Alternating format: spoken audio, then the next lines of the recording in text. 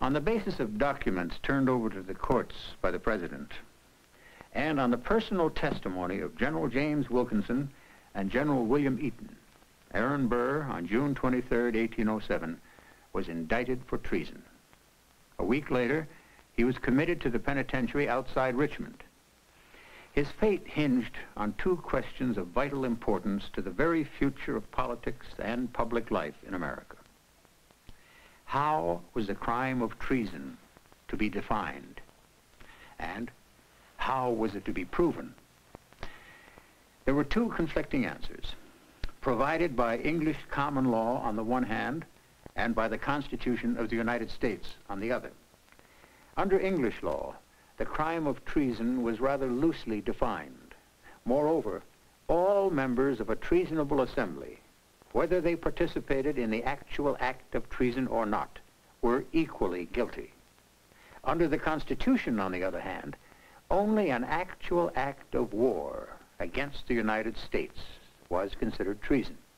Furthermore, the crime had to be proven by two witnesses to the same act. Aaron Burr, the indictment charged, levied war against the United States on Blennerhassett's Island in westernmost Virginia. There, a body of armed men had assembled in accordance with his plans. Aaron Burr had not himself been physically present on the island at the time. Under the circumstances, was he guilty by association as stipulated by English law? Or was he innocent because he had not, as the Constitution required, personally levied war?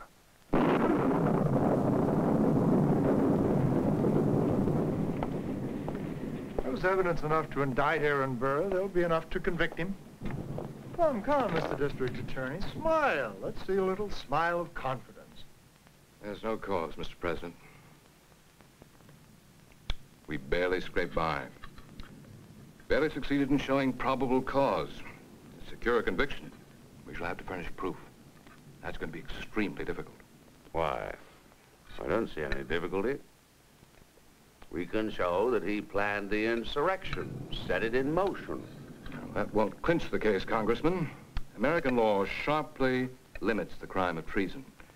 According to the Constitution, let me quote, "Treason shall consist only in levying war against the United States." Note the word only. Or in adhering to their enemies, giving them aid and comfort. Or adhering to their enemies, giving them aid and comfort, yes. In any case, we shall have to furnish proof to secure a conviction that Burr actually levied war against the United States, committed an overt act of some kind. I should think it would be sufficient, Counselor, to prove an overt act on the part of his men, the men on that island, Blennerhassett's. Burr will be guilty because of his association with them. In treason, says the law, all who are connected with it are equally guilty. What law, Mr. President? Common law, English common law. I should think you'd know it, Counselor. Oh, I know it, of course, Mr. President. But is English treason law supreme in America, or is the Constitution? I'm taking the liberty of doing counsel's work for him. If you will forgive me. The Supreme Court ruling in Ex parte Ballman and Swartout. You recall it, of course.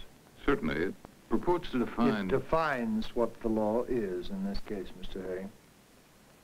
All who levy war against the United States, says Mr. Marshall, whether present or absent, all who are in league with the conspiracy, whether at the scene of the assembly or performing some minute and inconsiderable portion of it 1,000 miles from the scene of the action, all incur equally the sentence of the law.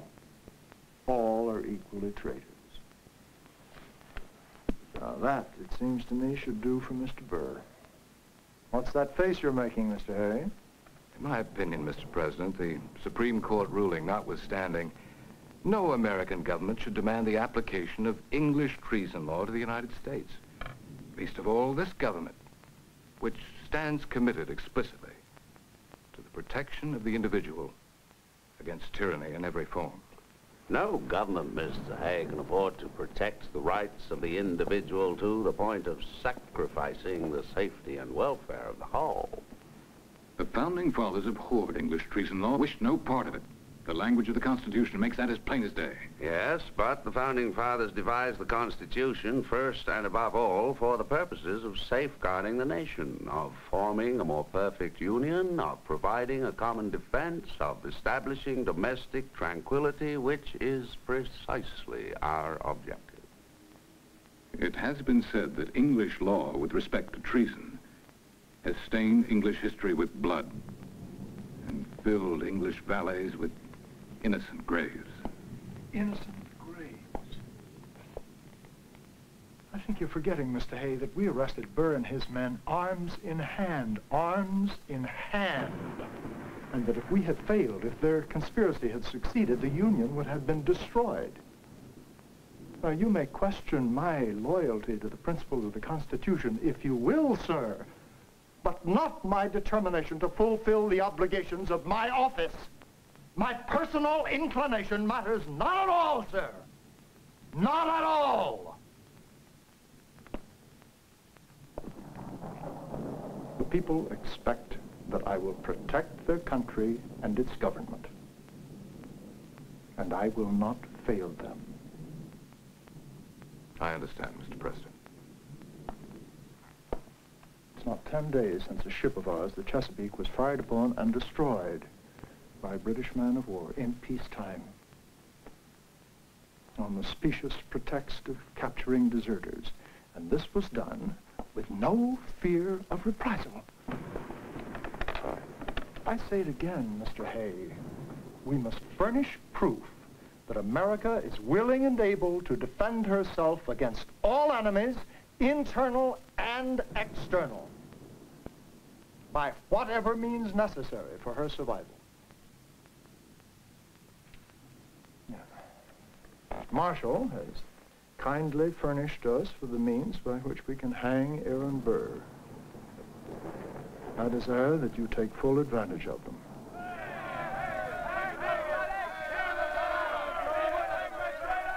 With a recent ruling in the case of Bowman and Swartout, the Supreme Court itself appeared to have placed the noose around Aaron Burr's neck.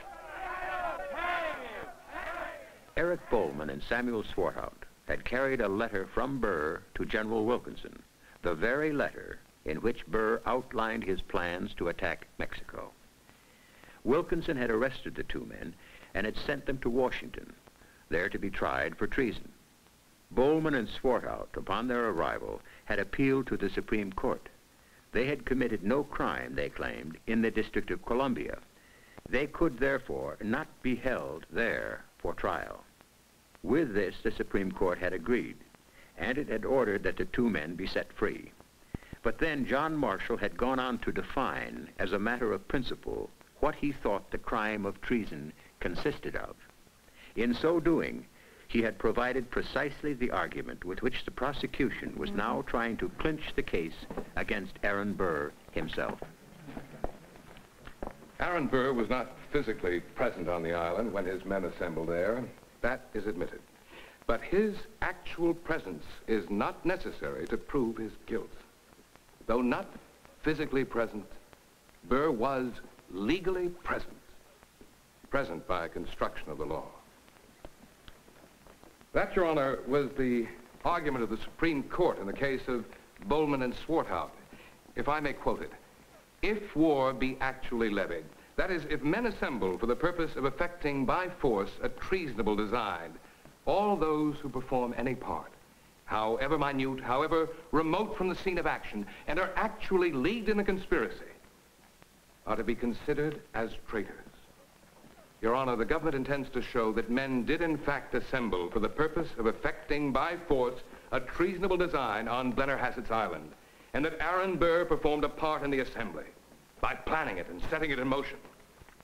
If this be proved to the satisfaction of the court, then, on authority of the Supreme Court, it must follow that Aaron Burr is guilty of levying war at Blennerhassett's Island, as charged by the indictment. The government now calls its first witness, General William Eaton.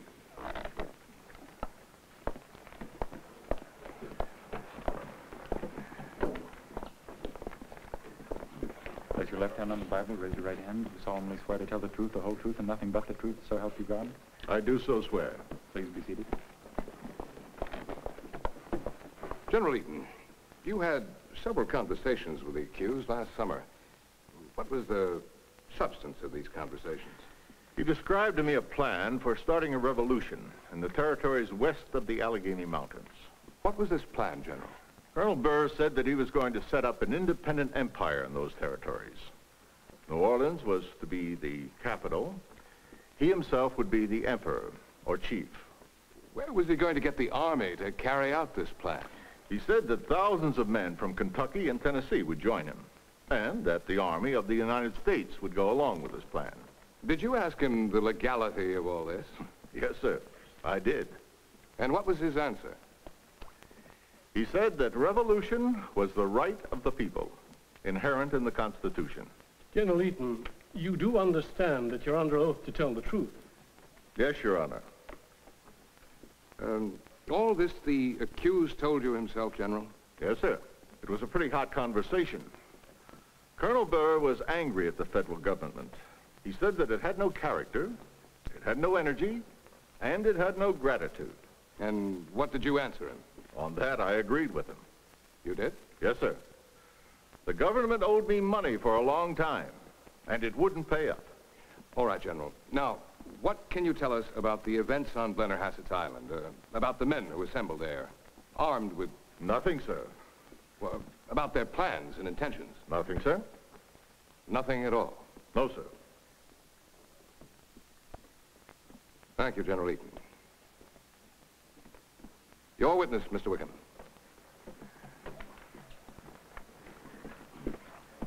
General, you said that the government owed you some money. Does it still owe you this money? Do I have to answer that question? What is the purpose of the question, Mr. Burr? I wish to show that this witness is biased against me. You will answer the question, General. Well, then, the answer is no. The debt has been paid off. When was it paid? About 4 months ago. After I was arrested. Yes. And after you told the government about the conversation that supposedly took place between you and me. It did take place. Was the debt settled after you told the government about the conversation? I guess so. Yes or no? Yes. And how much money did the government give you to settle this debt? I don't remember exactly. Well, inexactly then. About $10,000. How much? $10,000. It is known that John Marshall, just as the trial of Aaron Burr began, had doubts about the Supreme Court's ruling in the Bowman and Swartout case, and that he turned for advice to his colleagues on that court. One of them was Justice Bushrod Washington, a close friend and fellow Virginian. In your opinion, Mr. Washington, does the ruling apply to this case? The prosecution, I'm told, assumes as much. It is the law, as laid down by the Supreme Court.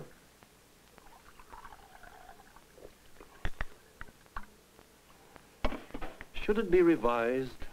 Revised? Why? The Constitution says that treason is the levying of war. Now, what's the meaning of that term?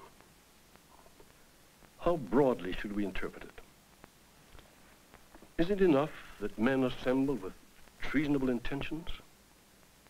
Or must those intentions be indicated by the use of force, an open deed?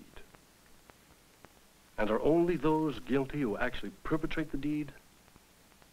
Or are those guilty, too, who merely associated with the perpetrators? The interpretation we've laid down, Mr. Marshal, is so fine a net as permit only the smallest fish to escape. It smacks of English treason law for certain. Devised to permit English courts to chop off enough heads to glut the vengeance of the crown, yes. Exactly what is the point, sir? Need I remind you, Mr. Griffin? There isn't a juryman who hasn't admitted a prejudice of some kind against Colonel Burr. Is that true? It is. No unbiased jury was to be found. The president saw to that, and the press. Oh, Burr meant to attack Mexico. We have that in his own writing. As to his intentions to divide the Union, we're asked to believe Generals Wilkinson and Eaton. Eaton. A braggart. A braggart looking for a favor from his government. And Wilkinson? A man trying to save his own skin by accusing Colonel Burr. You ask if our ruling should be revised. Well, then, yes. Yes.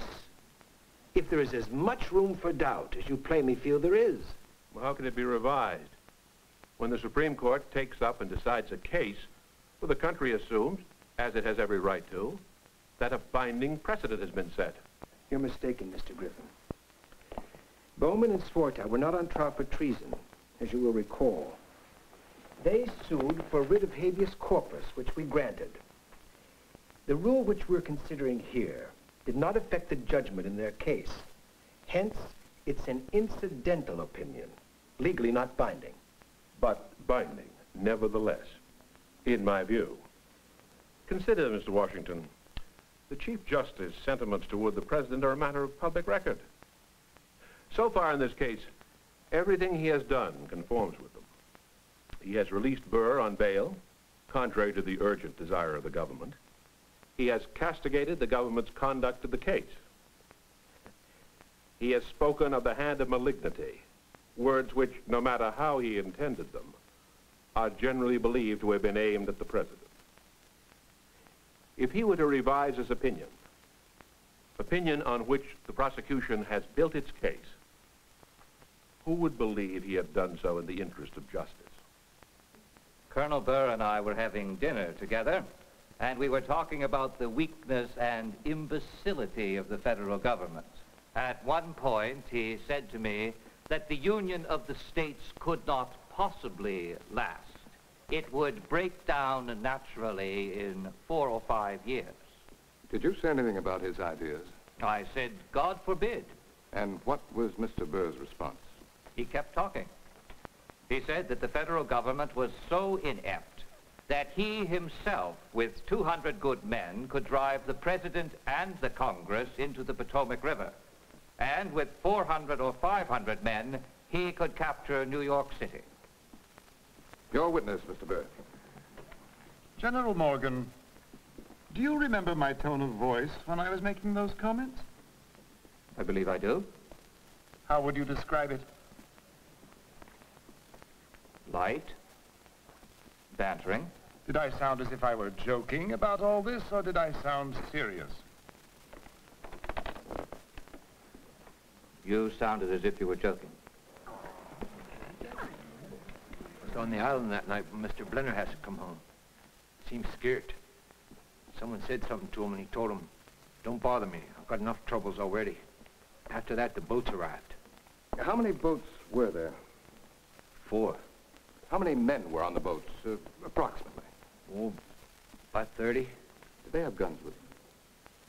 Some of them did.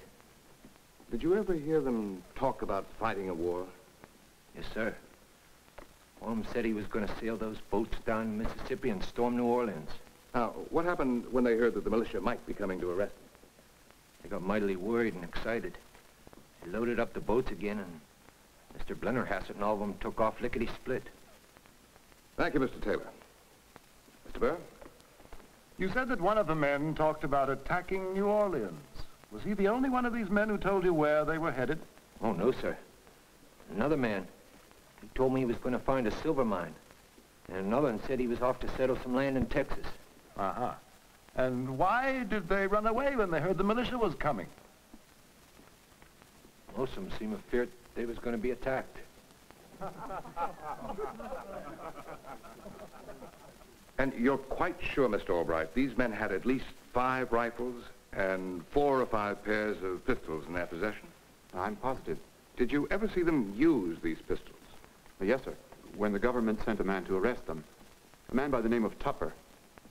He laid his hands on Blennerhassett, and he said, "Your body is in my hands in the name of the Commonwealth." Some such words he mentioned. They had 7 or 8 muskets leveled at him. The men pointed muskets at an officer come to arrest them? Yes, sir. One of the men that was holding a musket said he was as mind to shoot Tupper as not. And then Tupper said, "Gentlemen, I hope you will not do the like." Or did Tupper arrest them then? Oh, no, sir, he didn't dare. Thank you, Mr. Albright. I've finished with this witness, Your Honor. Does counsel for the defense wish to cross-examine?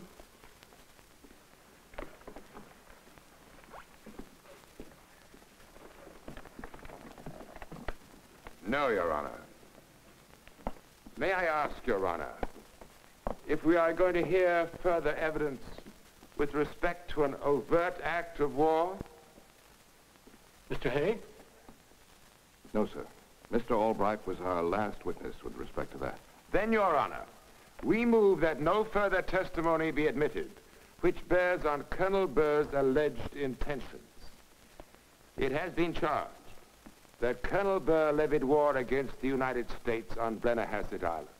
The prosecution has failed to establish, on the testimony of 2 witnesses as required by the Constitution, that war was in fact levied by him, at Blennerhassett Island or anywhere else for that matter.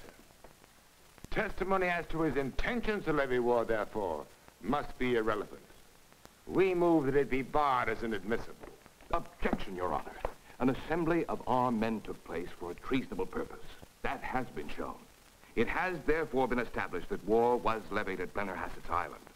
Now, as to Mr. Burr's part... Hold your horses, Mr. Hay, for just a moment. In your opinion, can war be levied without the use of force, an open deed, without the occurrence of actual violence? Your Honor, we maintain that war, and that's the quintessential meaning of the word, is an appeal from reason to the sword. Intentions to go to war may be proved by words, but the actual going to war must be proved by the open deed. Counsel for the defense implies that we must wait for bloodshed and murder before we may justifiably speak of treason. Perish the thought. I ask this court, if men were to assemble with a treasonable design upon the lives of the President and the members of his cabinet, must we wait for an open deed? Must we wait until our heads of government are slain before we may say that war is being levied against the United States? No, Your Honor. Treason is committed the very instant armed men assemble with a treasonable design, and armed men did assemble with a treasonable design on Blennerhassett's Island, by Aaron Burr's orders and under his command. What of it? Even if the men on Blennerhassett Island levied war, and we are far from admitting that, Colonel Burr did not levy war. Then under the Constitution, Your Honor, only the actual levying of war is treason. Your Honor, if the men on Blennerhassett's Island levied war, and we maintain they did, Aaron Burr is guilty.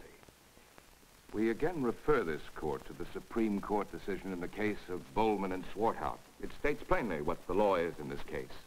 All who levy war against the United States, whether present or absent, all who are in league with a conspiracy, whether on the spot of the assembly or performing some minute and inconsiderable part in it 1,000 miles from the scene of the action, they all incur equally the sentence of the law.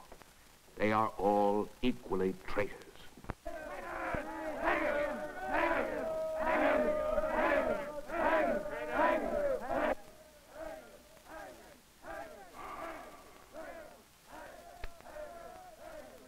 My mind is troubled like a fountain stirred. I myself see not the bottom of it.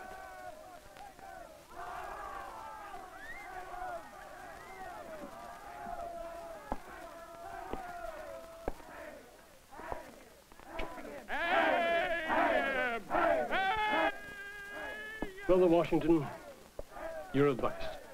If you'll forgive the impropriety of asking your opinion on the case not before you. Don't apologize. Old men like to give advice. As solace for no longer being able to set bad examples.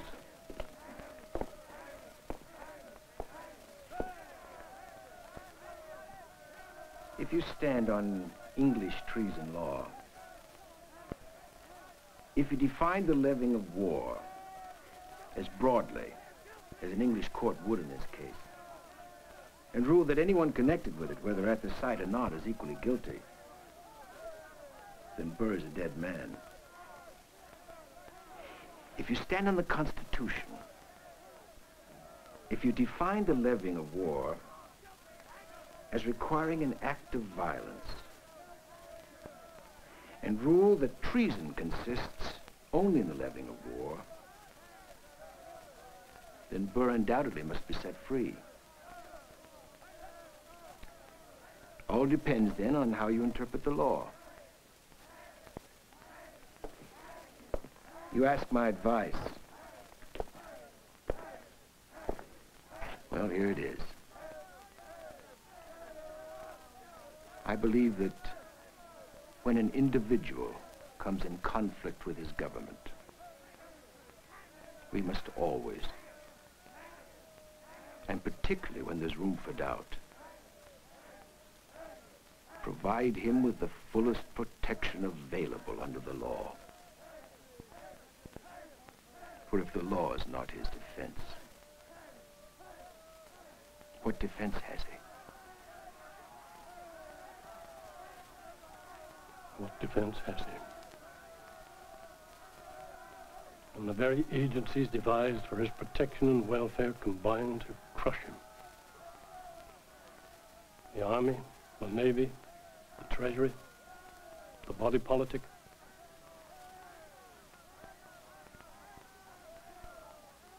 I looked up, and there was none to help.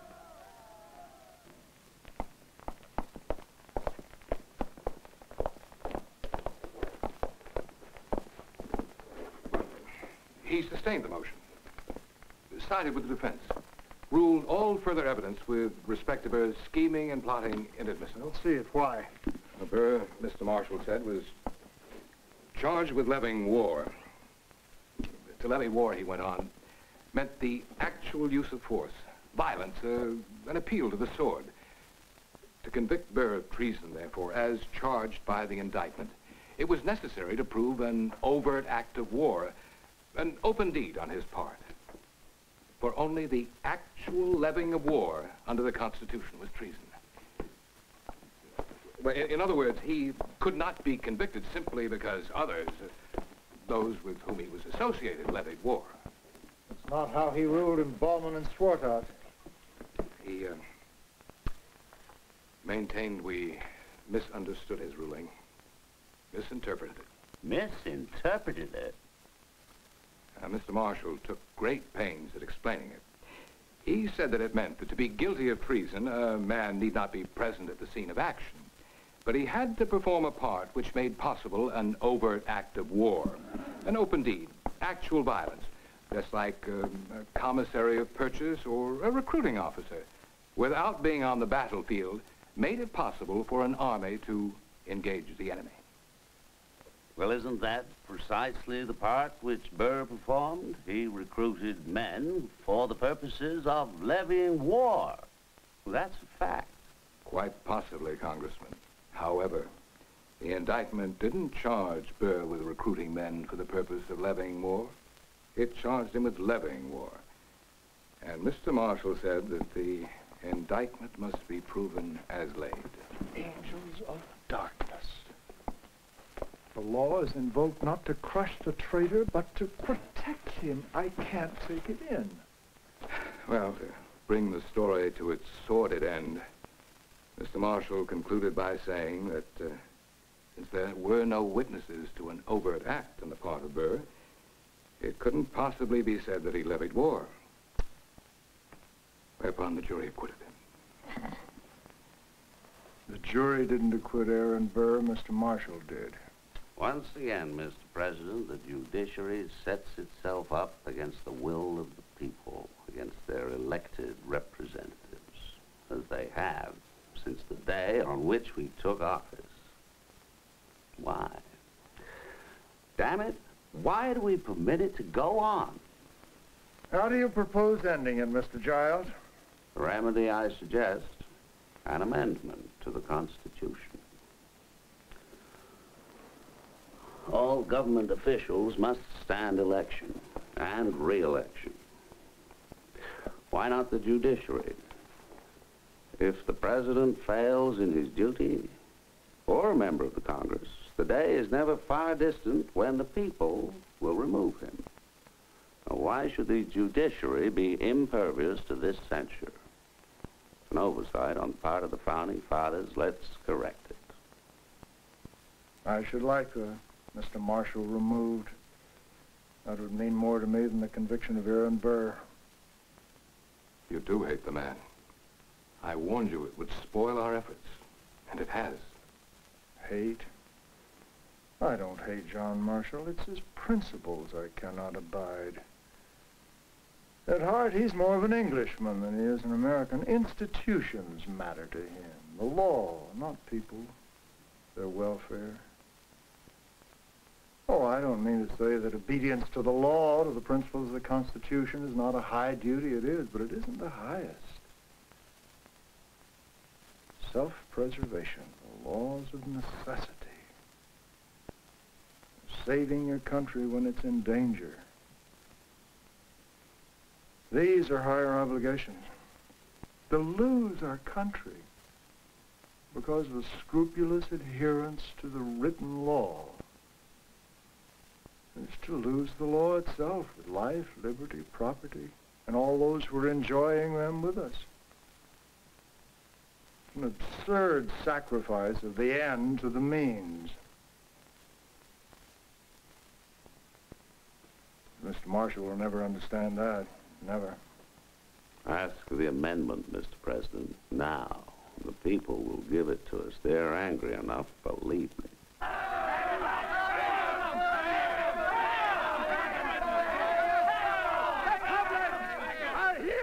Notified that 4 choice spirits are tonight to be marshaled for execution by the hangman. In consequence of a sentence pronounced against them by the unanimous voice of every honest man in the community. The respective crimes for which they suffer are thus stated in the record. First, Chief Justice Marshall for his felonious capers in open court. His quid majesty Burr. You're taking this calmly? You're mistaken, my friend. No man looks on calmly when he's hanged in effigy in the streets of his hometown. But it was to be expected. Judge Griffin warned me. The country will question your motives, he said. Well, there's the proof of it. I suspect he himself has never ceased questioning them. Tell me, Mr. Marshall, would your ruling have been the same if the accuser's name had not been Thomas Jefferson? What you're asking is, do I deserve this? Because I set myself up against the president for improper reasons? That is the way you put it, isn't it? Improper reasons? The answer is no. The president violated the Constitution, Mr. Griffin, not I.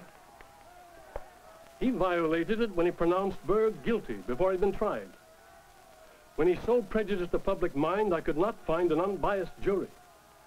The president violated the Constitution. When I extended to the accused the full protection of the law, I sustained it. And there is nothing improper in that. You sustained it, yes. After chastising the president, after ordering him into court like a common plow jogger, after revising a Supreme Court decision, which, had you stood by it, would have led to a verdict of guilty. I was partial, yes. But not toward Burr, Mr. Griffin. Not toward Burr. We fought a war for the rights of the individual. Among them, the right to due process of law. If we fail to protect them now, to protect the Constitution in which they were enshrined, that long and costly war would have been fought in vain. We shed precious blood. I saw it shed. I was there. I saw men suffer. I saw them die at my side. Men who believed to their last breath in what they were fighting for.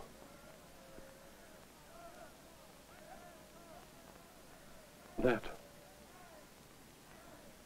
I will always be partial to. The ruling passion, Mr. Marshall, be it what it will, the ruling passion conquers reason still. True. But then, what are the standards of our profession? Genius, subtlety, knowledge, a way with words? More is required, Mr. Griffin.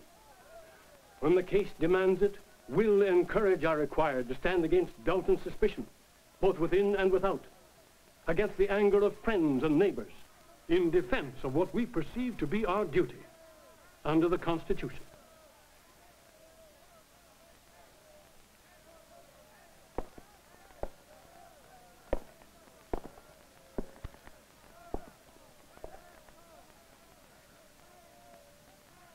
No man undertakes such a defense lightly.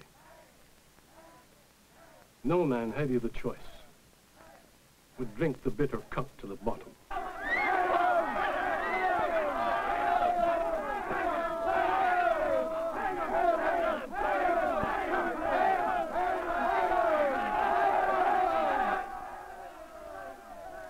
By demanding that the principles of the Constitution be strictly observed, John Marshall stepped between Aaron Burr and death. Possibly a guilty man escaped.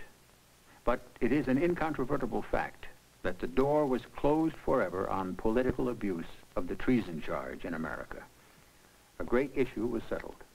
In prosecuting Burr, Thomas Jefferson first and foremost sought to secure the nation from internal enemies. In extending to the accused the fullest protection of the law, John Marshall, first and foremost, sought to forge the judicial process into a means of safeguarding the individual from oppression by his government. It can be said that John Marshall succeeded. The law remained master, not the will of the government. This is the meaning of the Burr trial. This is its significance in American history.